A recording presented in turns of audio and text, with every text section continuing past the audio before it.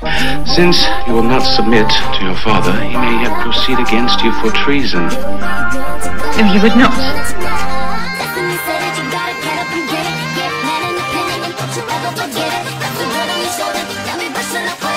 You must not be afraid.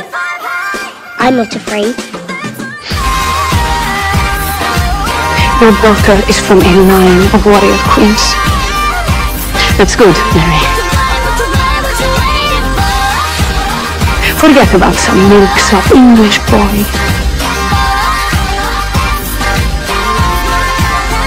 Is it beyond all possibility in your mind that God has given us a daughter to rule England in place of a son? But if I do become queen, I swear to you now on the Holy Gospels and on the soul of my mother that I will make England faithful again. I will do whatever it takes.